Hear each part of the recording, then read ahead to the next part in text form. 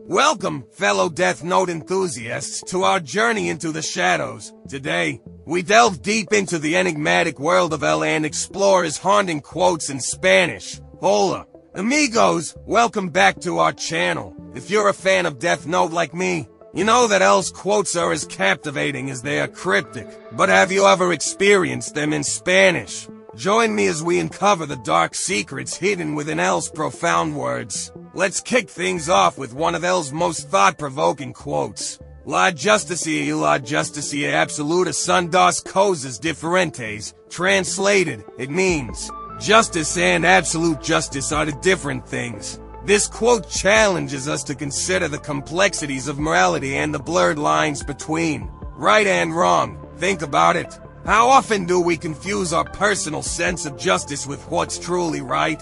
L's words remind us that the pursuit of absolute justice can lead us down a dangerous path. Oh, here's another gem from our beloved detective. He's el sacrificio de la persona lo que hace que las cosas sean valiosas. In English, it translates to, it's the sacrifice of the person that makes things valuable. This quote captures L's profound understanding of the human condition and the sacrifices necessary for achieving one's goals. It's a reminder that true value comes not from material possessions, but from the sacrifices we make for the greater good. L's wisdom encourages us to reevaluate our priorities and consider what truly matters in life. And finally, we have a quote that reveals L's vulnerability. No soy amado, no sois lo que pienso. Translated, it means, I'm not loved, no, that's what I think. This candid admission offers a rare glimpse into L's inner turmoil and the emotional toll of his solitary existence. Despite his brilliant mind and unwavering dedication to justice,